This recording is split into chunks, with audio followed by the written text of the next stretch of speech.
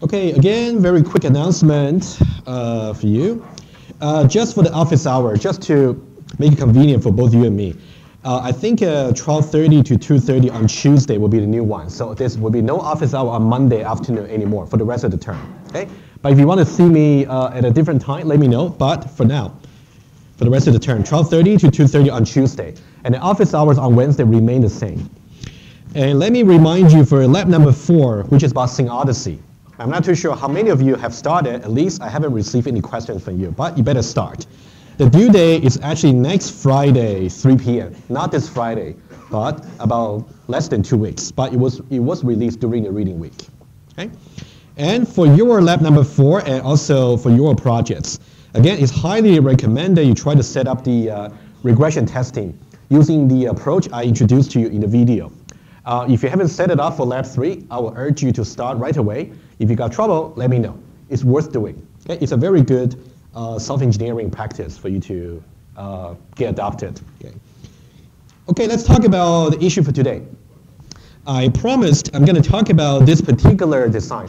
Remember last Wednesday I talked about, before I introduced inheritance in how you can do it in iPhone, I talked about 2 design attempts and try to illustrate why they are not so satisfactory because of single choice principle, cohesion, and etc. One of you who does not seem to be here right now, anyway, he proposed something like this. Why don't we have a quick look? I call that attempt 2.5 because it's pretty much like a quite a clever extension to attempt number 2. Let's talk about it and see why it may not be a very good design. Let's take a look.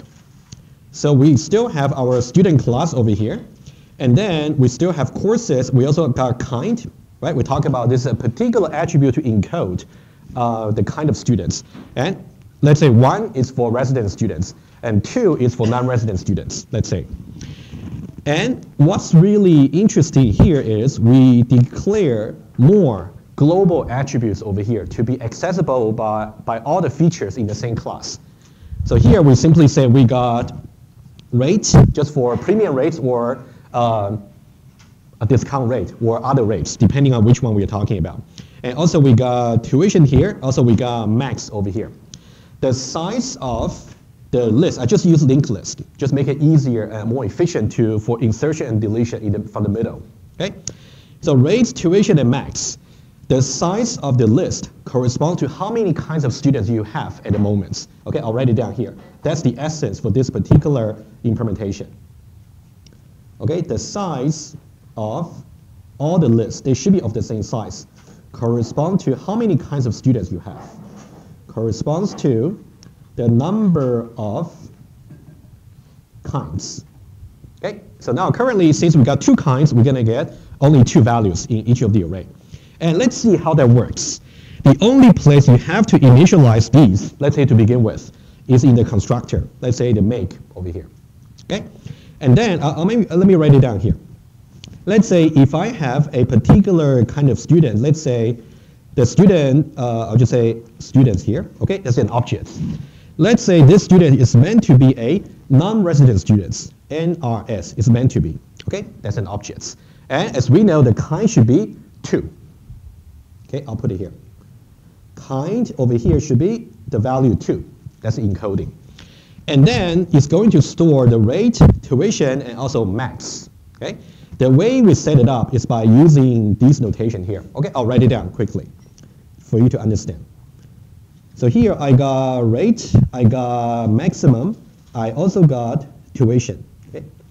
Let me just try to see if I can move a little bit in a different place. Okay, how about here? Slightly better. Okay, so we got the 3 arrays over here. Let's say for the rates, let me write it down.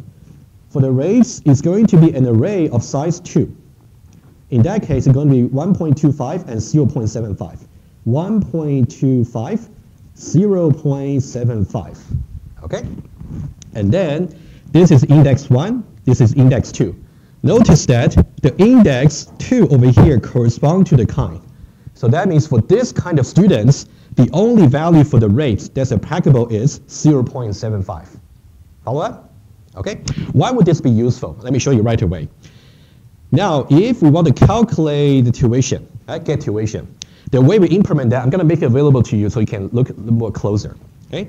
So now, the way we do it, we still got the across loop, and then we say tuition at index kind, which means I want to update this particular student I'm talking about for the runtime instance. And then you simply go through the loop, and then simply calculate the base amount.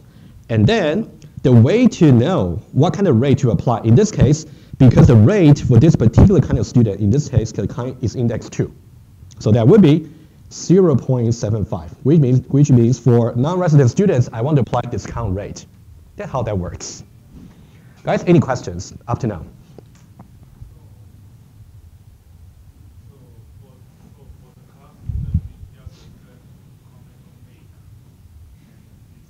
So the make is where you initialize all the attributes over here. So what I want you to do is to compare this 2.5 attempt as opposed to attempt number 2. The way we did it is by, you can see the one I highlighted in green over here. So these attributes over here, the rate, the tuition, and the max, in the design number 2, they used to be local variables, but now I promote it into global variables. That's number 1. Number 2, I'm assuming that whatever kind I'm having for this particular instance, I'm going to use it to get access to the corresponding rate or maximum or tuition, etc. Right? You will see the code over there. Okay? Jordan, question. We need a length list for the tuition. So that is to say, if you want to calculate, just to make this work for this particular one. So if I want to, let's say, get tuition for the current students, what I would say is go to tuition and go to this kind of students and then try to get access to it. Yeah, just like a starting point, basically. Yeah, but just like a sketch still, right? Okay, guys. So now, I think that's enough detail for you to judge whether it's a good design or bad design. Again, the way to judge, you can talk about cohesion, you can talk about single choice principle, you can talk about when you got a collection of students. Let me only talk about 2 of them. Okay, only 2. What about cohesion? Based on what I have drawn already, let me just make it a little bit bigger for you. If you look at the diagram I have over here, do you think cohesion is satisfied in this case, based on the drawing over here? That's my question. If I'm talking about, let's say, non-resident student, that's why kind is equal to 2. Am I storing any information that's unnecessary for non-resident students in this case? Am I or am I not? Anybody? Justin? Yeah. Yes? You're storing all the other exactly the rate over here, right? You can see as far as cohesion is concerned, you can see this particular value over here, this is not applicable for resident students. Oh, sorry, for non-resident students. Sorry about that. For non-resident students, in this case, it's encoding 2. And similarly, if you got resident students, you also got the other value that's not applicable. So you're storing something that's not so relevant. So that's violating cohesion. So cohesion is a cross. Okay? Cohesion is actually cross over here. Okay? And now, single choice principle, I'll leave that as an exercise for you. But I can see something that's much more severe in this particular design. Let me give you a little bit hints. Whenever you think about judging the design, think about adding something to your design or removing something from your design. Let me talk about removal, just get straight to the point. Currently, I have 2 students, 2 kinds of students, either resident or non-resident students. What if I decide I'm going to get rid of the kind of resident students? What should I change in the objects? Which means the kind number 1 should not be applicable anymore, right? If I want to remove this kind of students. What's going to happen here? Well, let's identify which part I should change, right? Would you agree? If I decide, let's say this kind over here for kind number 1, resident student, is going to become obsolete.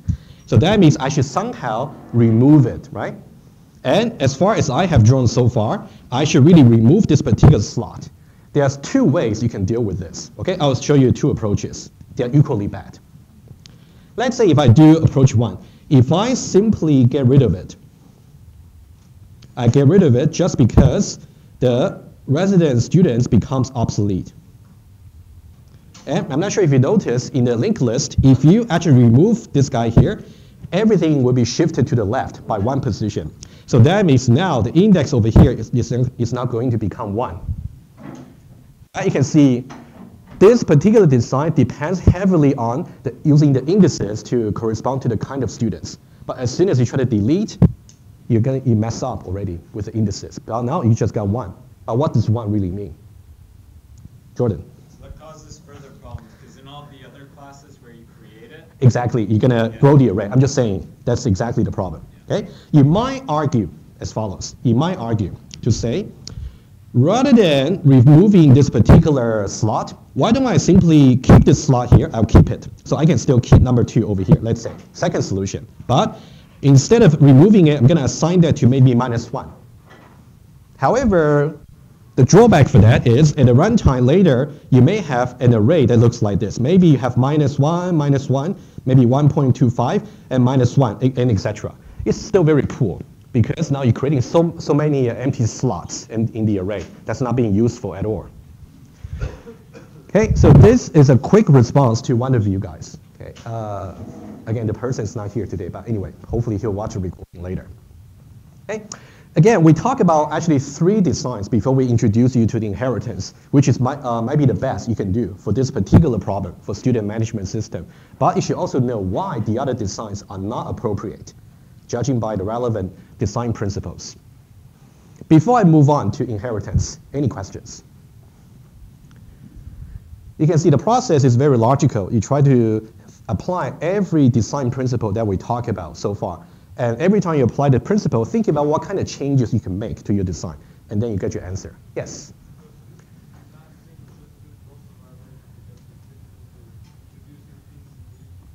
Yeah, I would say if you decided to argue it's going to be bad for single choice principle, what you're going to argue is, if I make a change, I'm going to change in multiple places. Okay, think about it as an exercise. Okay, okay, I presume everybody's okay. And then, of course, later when you do your syncodicy gain for left, for and left, and also the projects, you want to somehow justify for your design decision. Maybe you will encounter things like this. So the best solution is to use inheritance, maybe, for this kind of problem. Okay. Okay, so what I will do now, I'm going to just review very quickly the inheritance structure very quickly, and then we're going to go into some important exercise. Okay, my plan is, I hope, by today and also Wednesday, I want to finish reviewing all the topics related to inheritance, just as a brush up from 2030. And then, starting from next Monday, we can do more design patterns.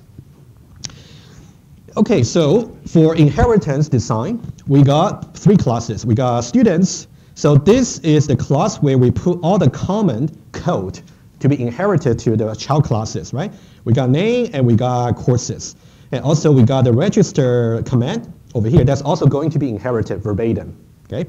And also we got tuition here. That's also going to be inherited to the subclasses. Now, in every subclass, okay, just in general, let me just sketch for you, okay?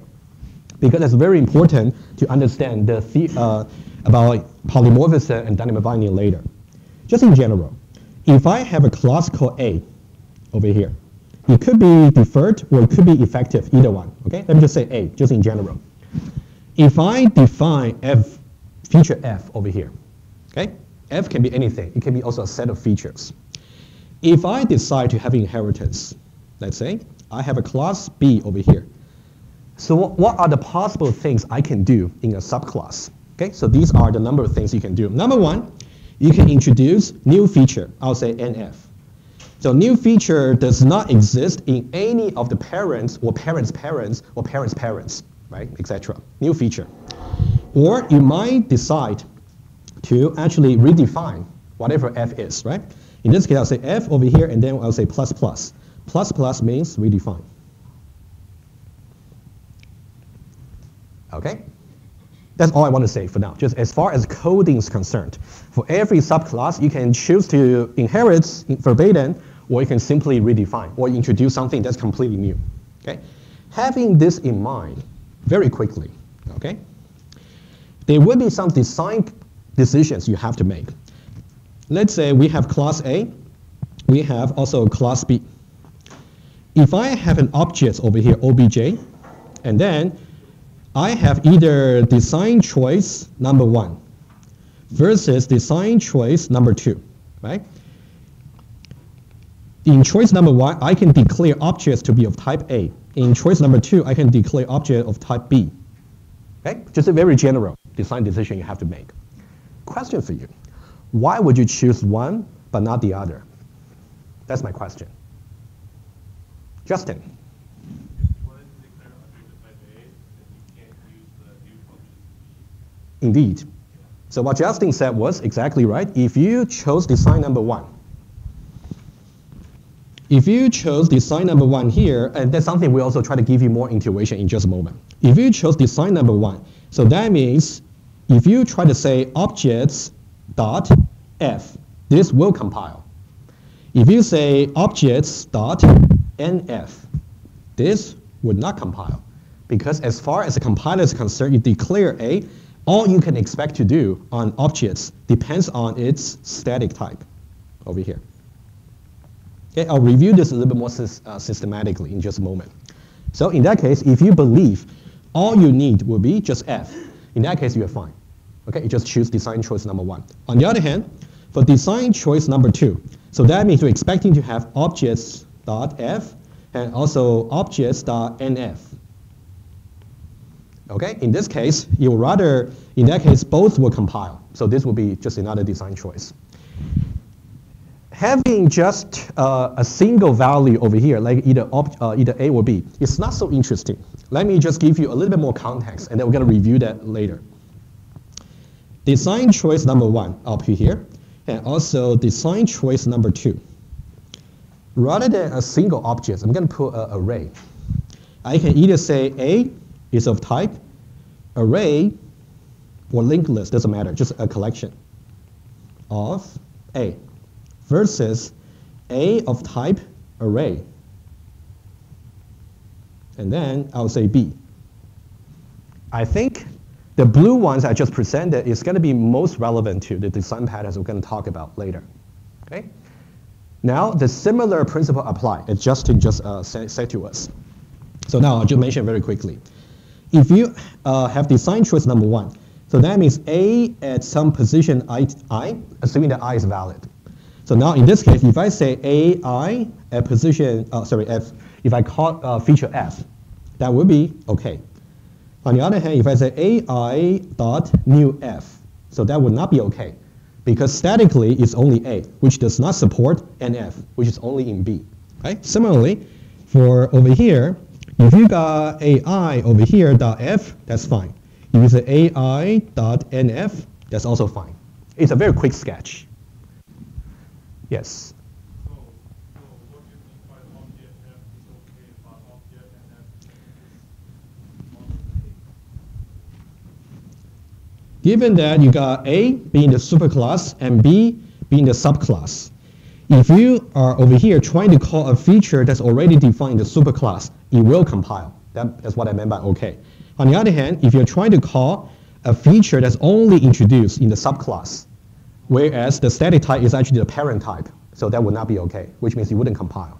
So in object A, not F is okay, but NF is not okay because the NF is declared in the subclass. Correct. The NF is declared in the subclass. Like object B is a subclass, F is okay.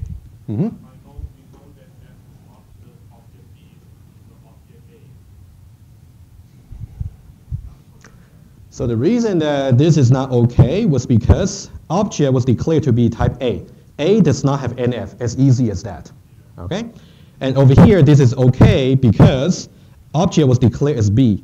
And B does have NF, so that's why calling NF is fine. Okay? So it's a little bit abstract example, but hopefully that rings the bell from 2030, right? But we're going to review that in different context. Okay? Let me just go back to my code over here. And now, one more thing I want to say, just about inheritance. Of course, in the code over here, I'm not going to bother you too much with the coding itself. It's quite similar to how you will write it in Java, very similar. Just a few points I want to highlight syntactically. Whenever you want to override a particular method, that's Java term. In Ivor, we say redefine. Okay? You want to explicitly say, I want to redefine this particular tuition that's inherited from the student class. You got to say that explicitly. Otherwise, you'll get a compilation error, number 1. Number two, if, let's say, in this particular tuition class, this is the more common case. I inherit the body of my parent version of some feature. I want to use it and then add something to it additionally. The way to do it is by saying something like this. You can see here we say base is assigned to precursor. Precursor is like a super keyword in Java, just like that. Okay? So over here, you're saying, when I say precursor here, you're saying call the version of the current feature, which is tuition. Tuition from the parent class, which is students. Okay, nothing new. You learned that already in the Java course. Okay, I'm calling this version here. You can think about this guy here is a precursor that I'm referring to. Okay, one more syntax you may want to pay attention to. Okay, I'll write it down in a different page. Okay, you might find it useful. What if the feature you inherit from the parent class has some parameter? How would you do it? Okay, quickly. Let's say, again, this is my student class. And then remember there was a command called register, which does take one parameter. And then let's say I have my subclass over here. Let's say I want to redefine it. So now it makes the resident students, for example. Okay? And now for the register, I can choose to redefine that over here. I can say plus plus. By the way, for you to draw a bound diagram, it should indicate whether it should be redefined or just to effect the feature. So now for this register here, also it's going to be the same signature, the same header. Okay, let me go a little bit detailed here. How do I say I want to call the version that's in the blue from the parents and then do something else, right? The way to do it is precursor. Because this is simply just a command, right? It's a command, doesn't return anything. So I can simply say precursor, and then whatever parameter I have, I can say C. You don't have to say precursor dot register. Maybe in some language you have to, but not in iPhone, okay? Just to remind you. And then after this, you can put something extra for this particular subclass. Okay, so this is just for your information. If you want to do inheritance in your maybe lab number 4 in the projects. Okay, any question about the structure, Jordan? Can you do precursor dot? Like, because what if you wanted to call a different method that was from the superclass? If you want to call a different, I tried that briefly this morning. It seems like you cannot. If you want to use precursor, you have to talk about this particular feature, its parent version. Yeah, you have to. Yeah. Mm-hmm. I'll try a little bit deeper, and then if that's possible, I'll let you know. Okay. Yes? Was precursor C calling the register function from The parent class. So precursor tell you the immediate parents. You cannot say, I want to call the precursor of my parents' parents. You cannot do it. Like in Java, right? You cannot arbitrarily jump levels. It has to be immediately above level. the precursor C? Are you talking about the, are you calling the Yep. immediate function that takes the same name as you call it? Exactly. So basically, when you say precursor C over here, what you're saying is, as a first step for this redefined version, I'm going to execute whatever that's defined as a body for the register in the parent class. Do that first, and then I'll do something else. It's like a reusing the code from your parents. Okay? So you can see inheritance from the code reuse point of view is very good. You can really try to minimize code duplicates, if not to get rid of them at all. Okay? So that's point number 1. Point number 2. Given that we know that for every subclass we can introduce new features, so that means the expectation for each child class seems to be more than the expectation on their parent class. That's a very critical insight into inheritance. We're going to review that in a more explicit context. Bear with me. Okay. Okay. Assume everybody is okay for inheritance programmatically. Okay. We're going to see more inheritance coding example later. We're going to talk about the sign patterns. So let me just move on. Okay. Let's see a little bit of slides. Okay. So the slides themselves are pretty self-contained. So I may have to speed up a little bit when we talk, maybe focus more on the iPad example, but I'll make sure I don't skip any important points.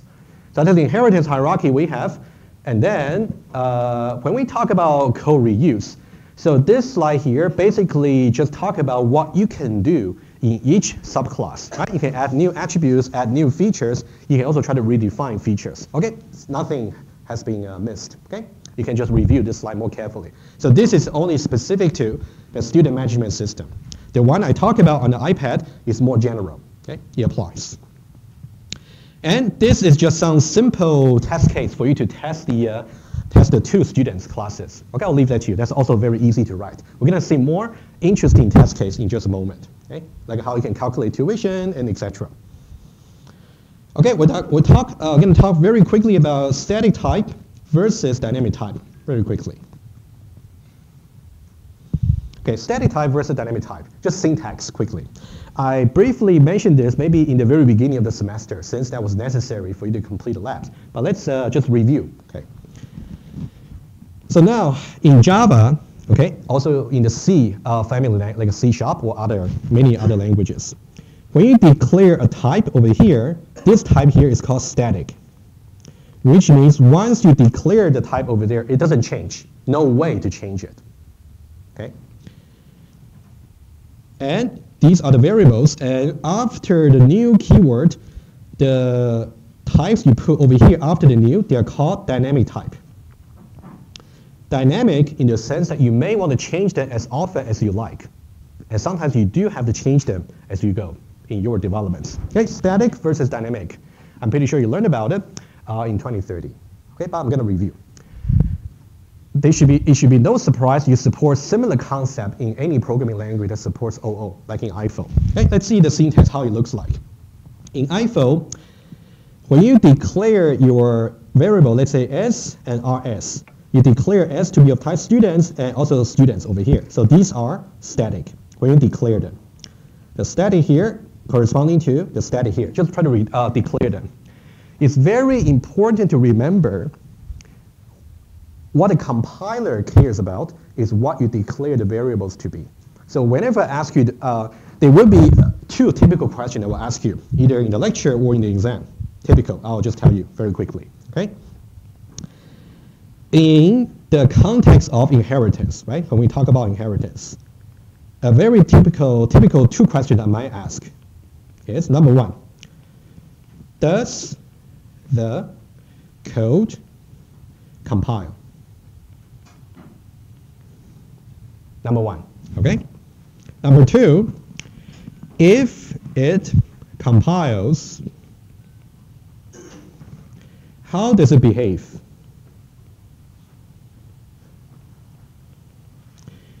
For example, when I say how does it behave, it could be maybe a version of feature being called. If you got multiple subclasses, you got multiple versions you can choose from at the runtime, right? Which version should it be called, okay? And also, will there be any cast exception? Okay, things like that. So these are the two typical questions, right? Either one or two. Whenever you want to answer about question number one, all you need to consider would be static type. Never ever worry about dynamic type when you try to answer question one. For question one here, you only consider static type.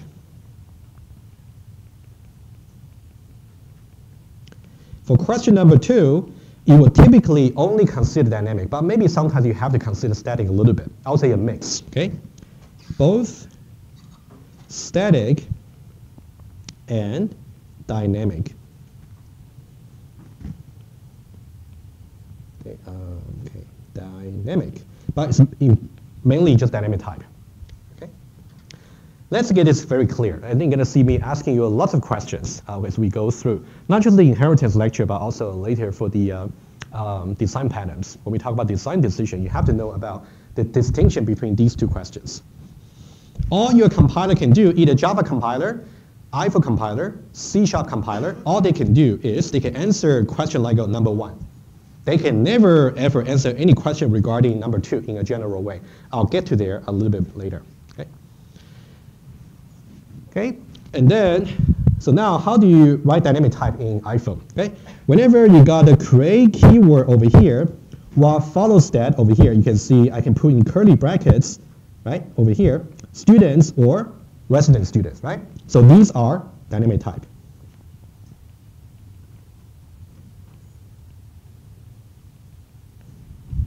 Okay? And there's some shortcut you can actually put. Okay? I'll show it to you. Let's say over here, if I declare S to be of type students, okay? Now, that's only static type I declare. If I want to write to create, let's say creates, dynamically, I also want the S to be a student. Let's say I don't want it to be a particular kind. I can also put students over here. That's a dynamic type. And then I can say S.make, and then some name over here. So now in this kind of special case, where the static type is the same as the dynamic type, in that case, you can simply omit this particular file, this particular fragment. You can just omit it, and that would be how it looks like. It's a syntactic sugar for iPhone, okay? Just in case. But it cannot go wrong if you always put the brackets to specify exactly what the dynamic type should be. That's fine too. Okay.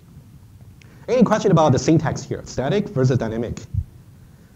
Everybody's okay? All right. Good. So now, what I would like to do, for those of you who still got a copy of the exercise I gave to you from last time, would you pull it out? Okay. If not, you can simply go to the lecture site. I also made a PDF available there. Go to the second page. Okay. There's something I want to review or to introduce you to, if you didn't know that. Okay. In your particular projects, you may have more than one inheritance hierarchy. Right? But for every inheritance hierarchy you have, you should know a certain thing about expectation. Okay? That's the way I put it. I think that's the most intuitive way for you to judge whether I should declare one type but not the other.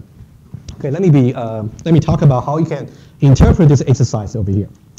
For our student management system classes, remember we got a superclass called students. We got resident students, we got non-resident students, right? In the student class, we got name, we got courses, we got register, we got tuition. So these are the 4 features we declare at the student class level, the parent class.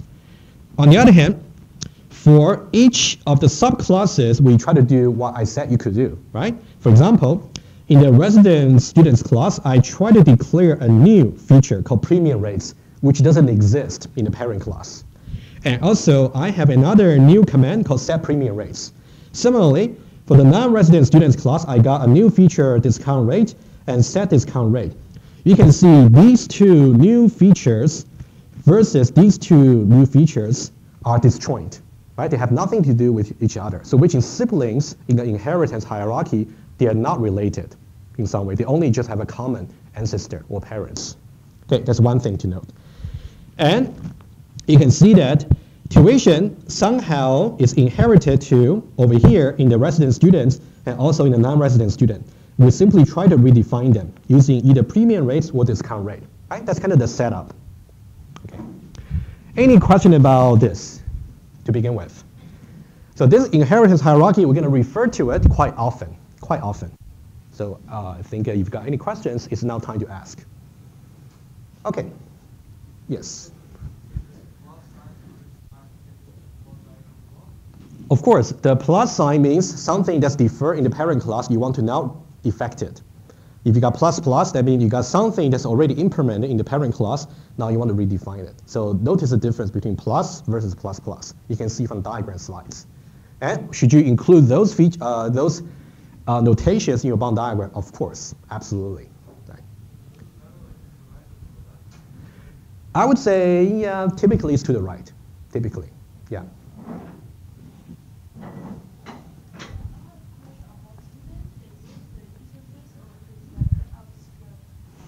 I would say for now, it's a good question. The question was, is student here more like an interface, more like an abstract class?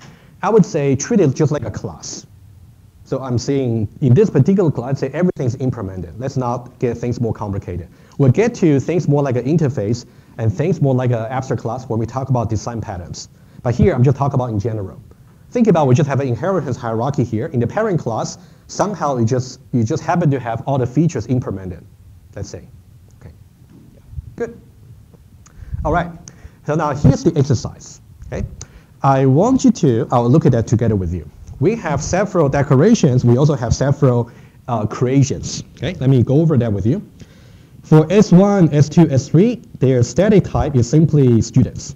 For RS, the static type is resident students. For NRS, it's non-resident students. Okay, static types. And then in the next few lines, I'm trying to basically to say dynamically at the runtime, what object should be attached, what should be linked to this particular reference. For example, here I say for S1, which was declared to be a student, I want to say dynamically it should be a student. There is certain rule to judge whether this particular dynamic type specification is valid or not, but that's something we'll get into. But for now, we just want to get some intuition. Okay? And another example, you can see S2 over here, which was declared to be a student class. And student class is declared at the top level here. Are we allowed to really give resident student as a dynamic type? It turns out we can, because resident student is actually a subclass. There will be certain parent-child relationship we have to check. But I'll get to the precise rule a little bit later. Okay? But I can tell you all the creations are the same, all the creations. How do you visualize them? I'll just do one, just to show you. The way to let me choose this particular guy over here. Okay, let's say that guy there. I'll make it a little bigger. The way to visualize it is like this. You can see S2.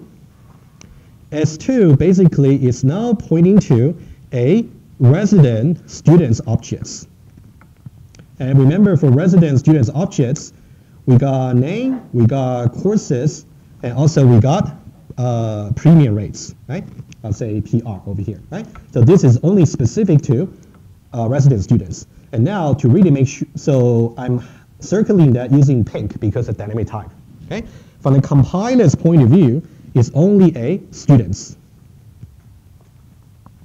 Okay, student over here, and dynamic type is a resident students, okay? You can visualize other objects accordingly as well, in a similar way.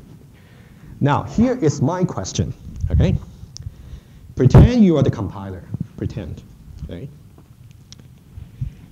I'm basically saying the following.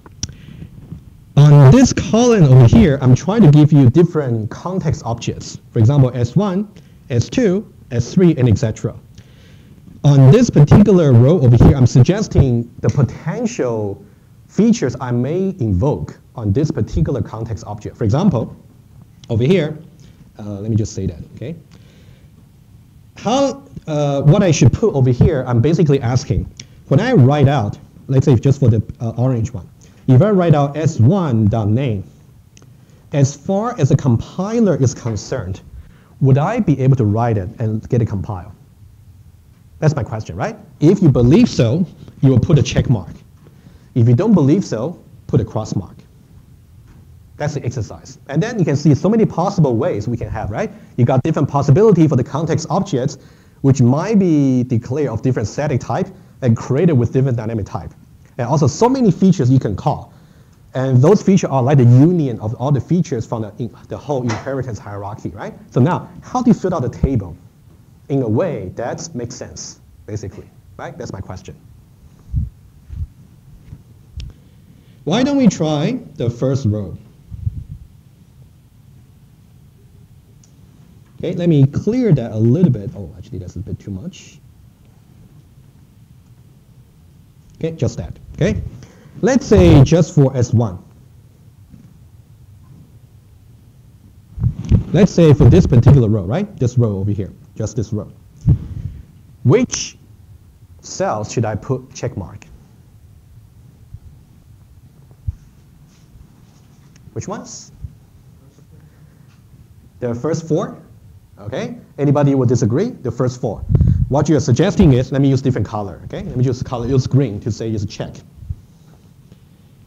Okay, so now you're saying, basically, I can call s1.name, I can call s1.courses, I can call s1.register, I can also call s1.tuition. Basically, all the features I declare at the student level, which is the static type for S1, right? What about s1.pr? Am I able to call that? The answer is no. Even though, okay, I'll talk about even though in just a moment, okay? So now I just cannot say s1.pr, so that'll be negative, and also all the others, simply because the static type for S1 is simply just students. You can only call feature that's defined at this level here. All the lower level, you just cannot call, okay? Any question about filling the first row? So let's talk about second row. Second row seems to be a little bit more like a stronger case to make some different result, because you can see as I draw over there, S2, even though statically it was declared as a students, but it's actually dynamically pointing to a resident students, right? Which got premium rates available for me. So now, I would like to start with the second row like this. Everybody will agree with me. First of all, S2 would be okay. S2.name, S2.courses, S2.register, S2.tuition, right? All came from this class over here, right? Should I be able to say S2.pr and S2.setPR, given that the dynamic type for S2 is actually resident students, which supports PR here? That's my question. Should I be able to do it, or should I not be able to do it? You think no. Why? Exactly. The functions available to a particular context object solely depends on its static type, regardless of the dynamic type. That poses some limitation for compiler for any language. Compiler is only able to infer based on the static type declarations. However, for dynamic type, they just cannot know. Okay? I will mention something a little bit more in just a moment. Okay? Maybe either today or on Wednesday. Okay, it turns out in this case, even though the dynamic type for S2 is actually RS, doesn't matter. All you pay attention to is its static type, which is students over here. So that means it will be the same. And it will be the same also for S3. Okay, let me just get it a little bit more clear. Otherwise, you might get confused. Okay, also similarly for S2 and S3. And for S3, also, you can see the static type for S3 is also students. So you can only call features available at the student level. Right? Good. Let's finish the table. What about RS in this case?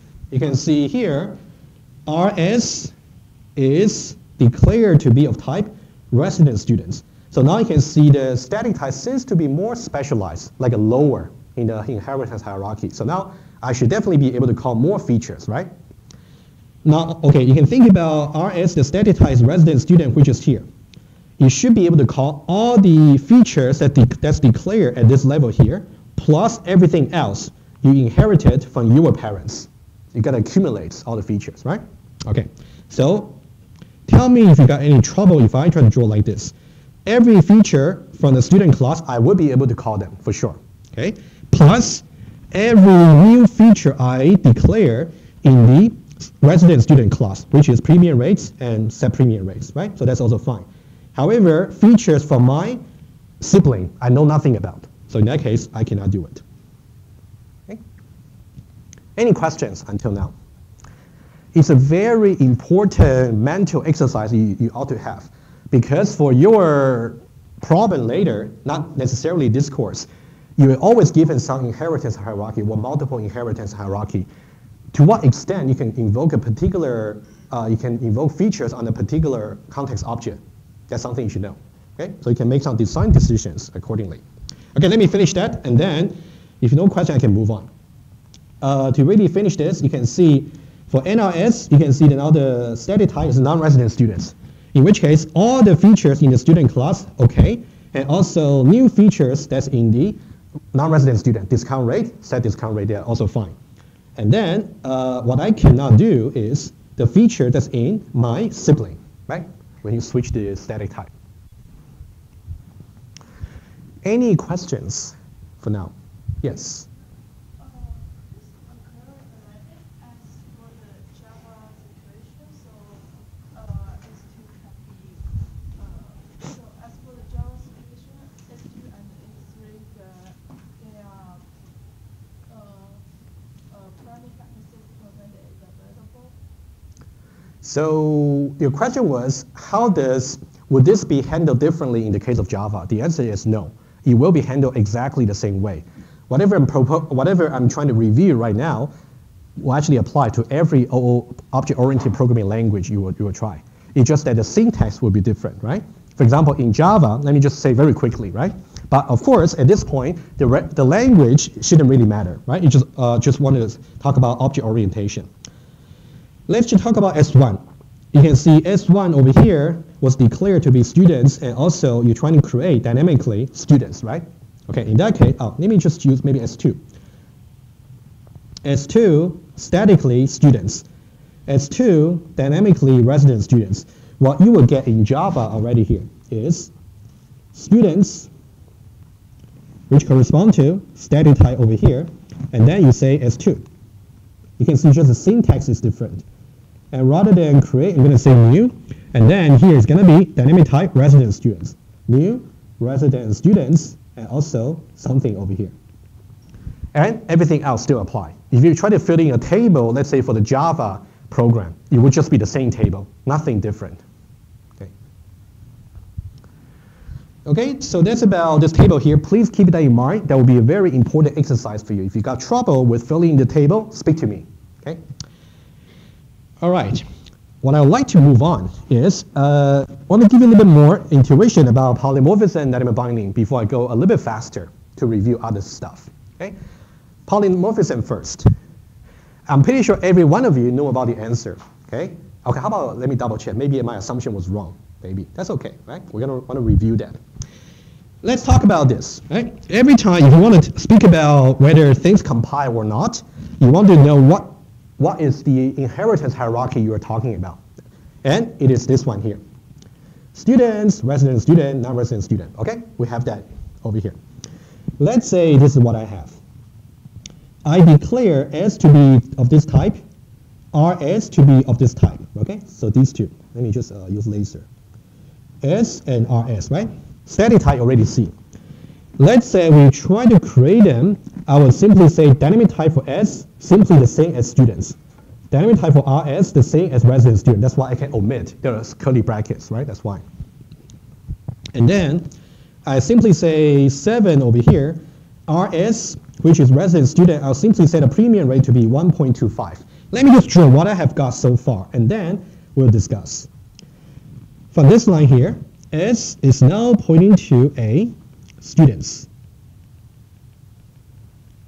And then the name will just be Stella. And also, I might have courses as well, but there's no premium rate, there's no discount rate, right, for students. On the other hand, I have another line over here, which will be RS. It's resident student, dynamically also a resident student. I would say RS over here is pointing to a resident students objects. Of course, also got R, Rachel, let's say. Rachel, and then also might got courses, but now, in addition, you also got for resident students premium rates. Okay, I'll say here, and that, let me highlight it, which means that's something that's additional to the standard students. So now I've traced up to and including line number 6. Oh, actually, up to line number 7. For line number 7, what I will do is it's going to be 1.25. I'll just put it here. All that's left, 8 and 9. Okay. So the following question is going to be more like a 2030 check question, right? Given that you all passed that course, hopefully with a very high grade, I hope. So now let's see this. Line number 8 and line number 9, which one should compile? 8, 9, both, neither. I got 4 choices for you. Jordan? Yeah, I'm pretty sure you know. Just give me one moment. And see if anybody want to try. Okay, Justin, I would love to point to you, but let's just see. Right, so it's a very fundamental question here. I don't mind if you get it wrong. Anybody? Why don't you try? Yes. Okay, you're saying the first one compiles, but the second one doesn't.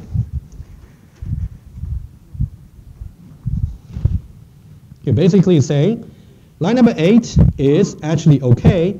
Line number 9 is not okay. When I say okay or not, compiles or not, right? Guys, is that correct? Who thinks that's not correct? Don't be shy, that's okay, right? Okay? For those of you who think that's incorrect, you're actually wrong. Let me tell you what the issue might be. I'm guessing. Maybe I'm wrong. Maybe back in your 2030, either you took it with me or not, the way you did it was maybe by memorizing the rules of the substitution to say maybe on the right-hand side, you can put anything that's a subclass of the left-hand side. Maybe that's how you memorize. But your memory might leak sometimes, after maybe 1 year or 2 years. So that's not the way to go. So the reason I want to talk about this again is to give you some reasoning why line number 8 should compile, but line number 9 shouldn't compile.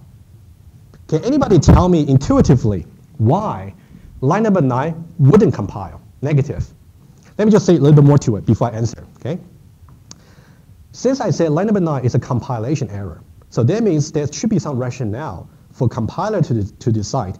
If you write code like line number 9, you should not even deserve having the code to be executed. But why? Why is that?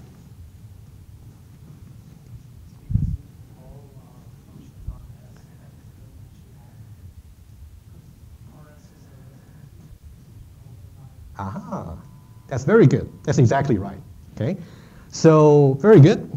So the main reasoning is really about, for line number 9, I'll mention that very quickly, verbally, and then I'll write it down. Okay, it's really important for you to know, right?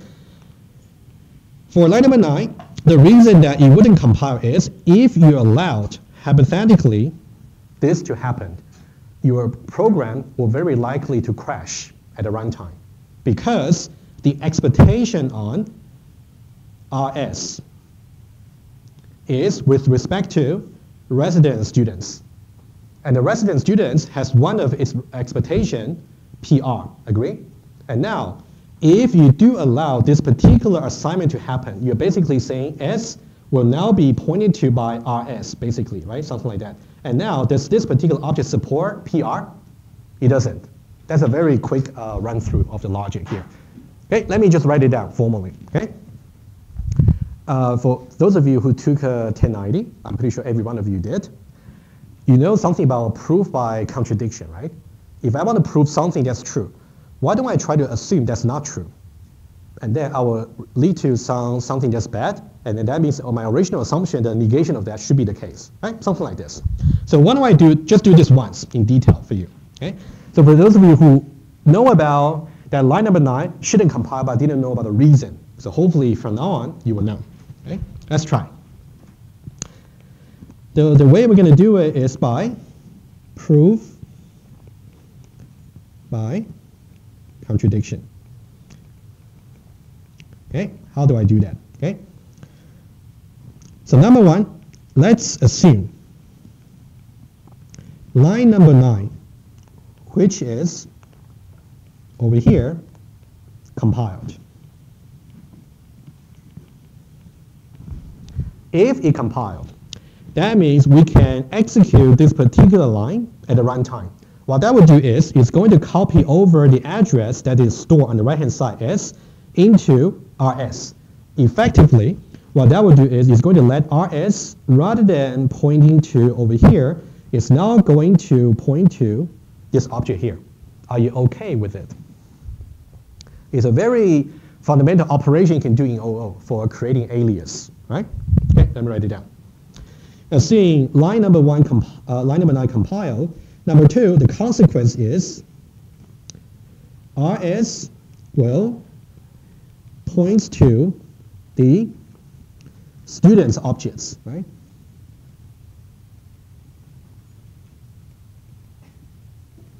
The student object over here. Okay, that's a consequence of that. And now let's go a little bit further. Given that, number 3, what's the expectation since we have changed the dynamic type of RS? So RS is basically now pointing to this particular object. Let's think about expectation. Expectations on RS. How do we know the expectation? So that goes back to the table we just did, right? RS basically is of type resident students. And for resident students, basically RS over here. Resident student, you can definitely call name, courses, register, tuition. Also, whatever that's defined as a new feature in the resident student, including PR and set PR, right? So now, let me just write it down. You got name, for example, courses, and also you got PR, and also set PR. So these are all valid call by the compiler because they're part of the expectation on the static type for RS. So now, number 3 is important, but now let's try number 4. Okay, that's the last step. If I try number 4, if I try to call rs dot PR, this will be allowed by the compiler, right? But what's going to happen if I say rs dot PR? Well, rs dot PR is going to follow through this pointer here, and then we see this object. Do we have PR? We don't. So crash. All right. You can see by allowing line number 9 to compile, we are very likely to crash the program. So that's why the compilation decides it shouldn't be compiled in the first place. All right, any question about this? It's a very fundamental understanding about variable substitution. But I'll mention a little bit more just in a moment. Questions? Is there any way to promote and demote? I would, when you say, what can you be a little bit more precise? What do you mean promote and demote? So the problem we faced was we cannot call X. Mm-hmm. It's not right. Mm-hmm. But let's say we change this to X. Yeah, so that's why, okay, I see what you mean. If what you really want, okay, first of all, this one wouldn't compile, we know the reason, right? I would say, maybe bear with me a little later. After we have reviewed all the inheritance lecture, you will pretty much know the rationale for why compiler will disallow certain assignments and some certain assignment will be allowed. Given that, you want to modify your design accordingly, right? So I would say, let me get back to that maybe a little bit later. You will see the answer. For now, it's still a little bit premature. Yeah. Mm-hmm. Okay. If no questions, I'll go to another thing. Okay, for polymorphism, you will see in the slides, everything is documented. Okay, we'll talk about static type versus dynamic type, and also this table here. Okay, also intuition for polymorphism. Okay, you can also review that when you study.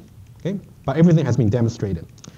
I want to talk very quickly about dynamic binding. Okay, dynamic binding is something the compiler wouldn't check for you. For you as a programmer, you need to know what you're doing.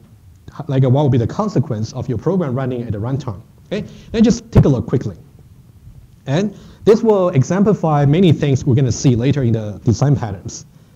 Quickly. So now you can see we're trying to say we have a course called 3311 over here. Let's say it's $100, let's say. Right? And then we have student S.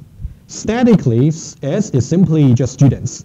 Let's say for the first one, we say creates RS to be of dynamic type resident students. So that means what we're doing is RS being the resident students is now going to point to this particular objects over here, right? That's what we're doing.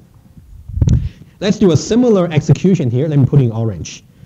And then we got another one that's also, oh, I think I'm missing some context over here. Let me just write it down. So here you got S, also you got RS of type resident students, and RS of type non-resident students, okay, just to be complete, okay? Let's say we also try to create another object, and then we talk about how we can change the dynamic type. Another one is orange one here. So now let's say NRS, which was declared to be non-resident students. So now that means NRS is now going to point to this particular non-resident students. Okay? And then we'll set the premium rates, and we set a discount rate. And also we register to the common course for these two students, let's say, right? So what you will see is for the resident students objects, we got 1.25. For the non-resident students, we got 0.75. And their courses list, they actually point to the same course object, right? It's a very quick visualization. Okay, that's how we set it up to begin with. And now we ought to talk about dynamic binding. Okay? What I want you to see is this. Okay? Let me try to highlight, maybe use pink, maybe use green, maybe. I want you to look at line number 7 and line number 8, we're basically trying to call tuition on S. And S statically was declared to be student class. Right?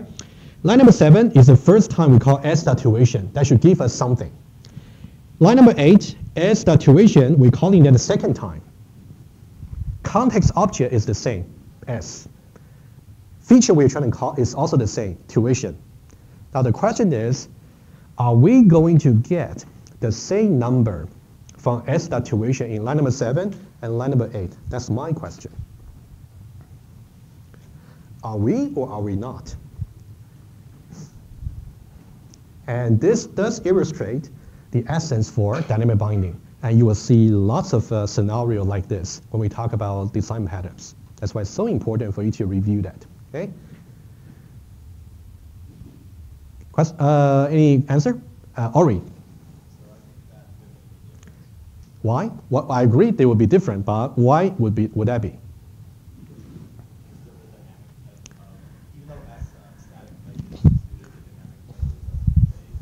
Mm-hmm. Exactly, that's right. Okay, thank you. So now what you should pay attention to for this example here, you can see now for line number 7, okay, before we try to call S dot tuition, we actually said S is assigned to RS. According to our intuition previously about doing assignments, this will be okay. So that means S right now of static type students is now going to point to resident students. So now we are saying that at this point over here, for S, the static type is students. Dynamic type is resident students. And you're trying to call tuition. How many versions of tuition do we have? That's the question, right? Let's put it here. Remember the hierarchy. We got students over here. We got resident students. We also got non-resident students. And for the student class, we define tuition to calculate the base rate. I'll just say T over here. And in the resident student class, we got T plus plus because we just redefine the tuition using premium rates. And similarly, for NRS, we use T plus plus also for the redefined version using discount rate. So we got 3 versions actually. So let's say 1, 2, and 3. In line number 7, after doing this substitution, like assignments, which version of the tuition am I going to call at runtime? 1, 2, or 3? 2? Everybody agree? Okay, you guys are very shy, but I assume you agree, right? You'll be 2, because the version of the feature that will be called at any point when you have inheritance into play depends on the dynamic type of the context objects. In this case, the only way for you to figure out is not by the compiler. You have to figure it out as a programmer by drawing some diagram. In this case, resident students, right? So that will be the resident students. So in that case, you will be 100 apply with 121.25. So what you will get is 125. Okay, that's one number. Let's now get to line number 8, right? For line number 8, I'm going to use a different color just to distinguish. For line number 8, before I try to call this particular tuition here, right? Basically the same method or feature, but maybe different version. So now S is assigned to NRS. This will also be allowed. So now S, rather than pointing to over here, is now going to point to wherever NRS is pointing to. So now at this point over here, contrast. S, static type, and also dynamic type. Question. At this point in line number 8, after that assignment, what would be the static type for S? Students? Sure, student, because static type never changes. You only change dynamic type. So now what we will get is static type will just be student, remain to be. Okay, static type always remain the same, but now the dynamic type will be resident students. Oh, sorry, non-resident students. Beg your pardon, non-resident student over here. And now, if you call S dot tuition, which version are we going to call? 1, 2, or 3? 3, okay? 3 here, because it's non-resident students. Now, if you do that, 100 times 0.75, That's why you get 75. It's a simple example here, but it really illustrates to you, even though you're calling the same feature on the same context objects, the consequence could be different because dynamic time might change. So that's why programming inheritance is a little bit tricky when you actually got issues like this. Okay? Later on, when we talk about some more complicated design patterns, for example, visitor pattern, we're going to see that later. That's something you have to know very well in order to understand the design pattern. Okay? Okay, so after this, what I would like to do is to do some quick case study. Given that we know about polymorphism, we know about dynamic binding. So far, the inheritance hierarchy we are speaking about is pretty easy. I simply just got one parent class, just only one level, two levels. You can think about at the top level is only the parent class, and the two child classes. Let's live with that just for now.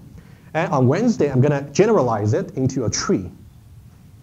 What you will have to see on Wednesday to make everything general. In general, your inheritance hierarchy should look like a tree. And we should really know something about it abstractly. And that will really solve all the conceptual difficulties for any design pattern you have to learn. Okay, we'll get there possibly on Wednesday. I'll do that quickly, just using one lecture. Question first. Good question. It's basically like asking what about the object class in Java, right? The same. Okay.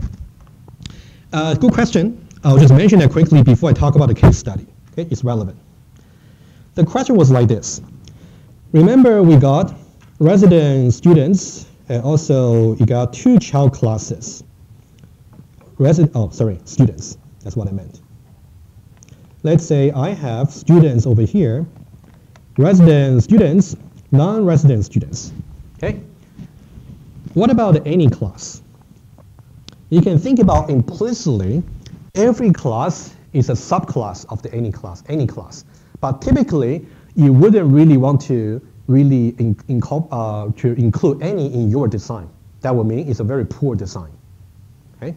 So if you really want to draw the diagram, you might draw like student is student is also a subclass of any. So that means implicitly RS is a subclass of any. NRS is also a subclass of any. That's how you can understand it. Okay? Make sense to you? It's done by default, yes.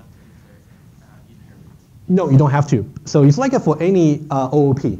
We are saying there will be a single class that's a common ancestor for every class. It's something that exists over there, but you don't have to explicitly say, for example, student extends any. You don't have to. It's like in Java, you don't have to say student extends objects. You don't have to. It's just there. Okay. So now let's do a very quick case study. Okay. Now that we understand about polymorphism and dynamic binding, right? So about these two concepts, a problem that we hope to solve before the reading week or since the beginning of the course is to see how we can test post-condition, right? Remember what I told you before, okay? Before we see this design here,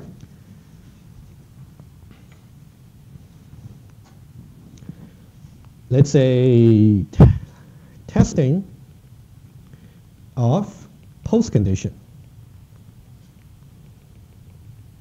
What I told you before, which is a very poor design, goes like this. Let's say I have a class, just call it A, for example. For A, I have a feature, let's say it doesn't have any parameter, just make it more like a simpler. And also I have some implementation over here, it does something exactly correct, and then I would say ensure, and then let me make the room a little bit more. And the post condition I would like to test. Let's say post condition number 1. And then I'll say alpha. Okay, just some Boolean expression. Okay. Now, how do we test alpha? Of course, in general, you may have different post conditions. It can be alpha, beta, etc. Right? You can have as many post conditions as you like, organized in a sequential manner. What I said to you before, temporarily, try to add some code over here such that you introduce some error. And then run the workbench system and make sure you trigger exactly the violation of alpha. Once you have seen that, you're convinced, you will simply comment this out to make sure it doesn't stay in your code. Right? That's what we said before. If you got different kinds of postcondition, you may have to introduce different kinds of error to trigger exactly that kind of postcondition. Right? That's what we said. This is good, but what if you forget? If you forget to put back the error, the wrong line you actually introduced, then you'll be in trouble, right? Because your code, it will simply not be correct. And this process over here is also very manual. It's not good. You want to say every time if you want to test my postcondition, I don't want to say I want to uncomment the errors and put it back later. That's not the way to go. So there is a way to do it. And I wonder if I just by sketching this, can you see any connection to inheritance? I wonder. Let me give you just a little bit more hints. Imagine that this is one version of the code that's correct. Orange one is something additional I want to introduce to violate certain postcondition. And I somehow don't want to comment out the orange one when I don't need it. I just want to put it aside somewhere. So now, do you see any hints about how you can use inheritance for this? Rain. Exactly. That's exactly right. What you have to do is like this. I'll sketch that a little bit, and then I'll show you the example. What Ring said was exactly correct. Basically, what you have to do is like this. You basically have still keep class A over here, and then keep this over here in A. And then what you will do is for this particular additional one, you're going to move it out into a subclass called B. And B is going to inherit from A. And then just for now, know that every postcondition and precondition, they will be inherited to the subclass. So you're still checking the same postcondition. Just know that. We're going to see a little bit more theory into it. Once you have done this, you got class A, you got class B. You can think about a B is more like a very evil child or evil descendants. Okay? You just want to make sure dynamically, when you want to test for the postcondition, you will call the version of the F in class B. So that will trigger the postcondition violation. Okay, that's kind of roughly the idea. Ori. So just to clarify, the version of F, you don't have to reiterate each count, right? You don't have to. Yeah, exactly. So what you're saying is, do I need to redeclare postcondition 1, postcondition 2 in B? You don't have to. Right, you don't have to. They will be inherited. Okay, let's take a look at the design. Okay, I had a very simple example for you. Also, I made the source code available to you as well. You can take a look. Okay, let's use the example we did in the beginning about account. That would be the easier one to illustrate. Okay, let's take a look. Let's say I have a class called account, and then let's say I got a command called withdraw some amount. And then let's say, let's not worry about the precondition for now. Let's say just some conceivable precondition. The correct implementation I have is balance is assigned to balance minus the amount, right? And then the post condition I would like to test is I want to make sure balance is really decremented. Okay, that's a post condition I want to test. Let me make some annotation over here. So this line over here is basically the correct implementation. And this line over here is the post condition I want to test. And now, what we want to do is to create a descendant class, like a child class, and then we're going to redefine the withdraw method to introduce the error, so that if dynamically I caught an instance of type bad account withdraw, it's going to trigger that post condition accordingly. Okay, let's see. So what I will do now is, first of all, you can see I'm using precursor, right? Precursor over here is calling exactly this version over here, right? The version that's from the parent class. And then I'm introducing something that's bad. I'll put it in blue. So this, I'm going to make an annotation over here. So this guy here is basically some to make the implementation wrong. Okay? Of course, you don't necessarily have to put only a single line. You may put multiple lines to make your implementation wrong, to trigger exactly the post condition you want to fail. Okay? Let's take a look at the client side. you can see what the two classes I talk about, these are the supplier. Right? You can think about you started with this account class, and then in order to test for this particular post condition, you create this particular bad descendants accordingly. Okay? And now, how do I write a test for the post condition? What I will do is I'm going to create another class, let's say for the ES test. That's something you know how to write. And now the way to do it is, notice one thing. Notice one thing.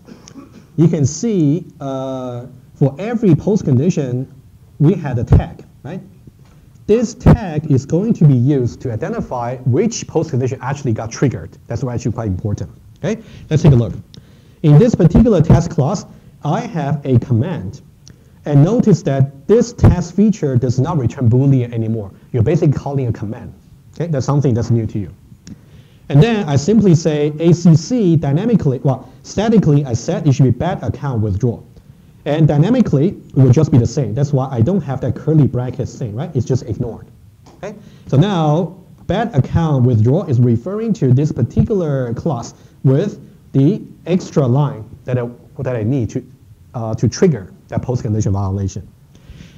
Okay, and then now if I try to call this line over here to say ACC.withdraw 50, at the runtime, what's going to happen? Right? That's important to know. Two issues over here, right? Number one, if I, let me just move this line here, okay? Question number one, does it compile? Number two, if it compiles, which version of withdrawal is actually called? Right? Two questions for you, right? We need to answer each one of them. How about question one? Should it compile if I write ACC.withdraw in that particular context? Should it compile? Yes? Okay, why?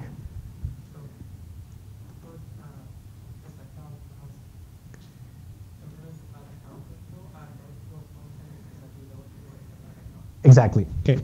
So now basically, number one is going to compile because ACC was declared to be of this particular static type, which is over here. And that one there is guaranteed to inherit the feature from its parent, which is withdrawal. So it's guaranteed withdrawal is fine. It's part of the expectation. Okay. And now, which version is it going to call? Let's say the withdrawal here is called version 1. The withdrawal over here is called version 2. Is it going to call version 1 or version 2? Version 2? Because the dynamic type for ACC over there is bad account. Exactly. Okay, that's a very easy case study for something useful by using polymorphism and dynamic binding. Okay, the version of withdrawal in bad account withdrawal, right? I'll say bad account withdrawal is call. And by invoking this one here, that means we're going to do whatever that's actually correct in the precursor, right? And then we're going to do whatever that's wrong, and which will trigger the post condition that's inherited to this particular class. And then we're going to get that one exactly. Okay? What's really important is the way you actually add this test to your tester. Let me just say one more thing. Okay? Remember, every time you have to, what you will do is you're going to say add, do I have it over here? Oh, over here, sorry. So now when you do, so this is the test we just talked about, okay? Just over here. And now to really do it, you say add violation case with tag. And this string over here is the first argument. So that's the tag that corresponds to the post condition you want to test. Okay? Something very quickly. And as an exercise for you, okay, I want you to go back to the lecture for complete post condition. Over there, we actually got the deposit on version 5, the final version that's actually correct. Is it possible for you to actually create a new descendant class that's going to trigger some post-condition violation? So that's the exercise for you. Okay? So now, two things to learn from this particular case study. Number one, just by looking at this particular architecture diagram, you should be able to imagine how the implementation is going to occur. That's some technique you want to pick up. You don't necessarily have to see the code every time to understand what's going on. Just by the design diagram, if that's properly presented, you should be able to infer. And number two, you want to practice this maybe, because later on you can also test for violation for your post condition. Let's say for the makeup lab test 1, if you want to take it this Friday, feel free to apply this, but let me warn you, okay? If you do want to create extra classes to test your post condition this Friday, by all means, do it. That's good for you. However, before you submit, make sure delete all the extra classes you created, because the grading script is not going to expect you to create any new classes. Okay? But you should really practice the pattern here. Okay, I'll continue from here on Wednesday.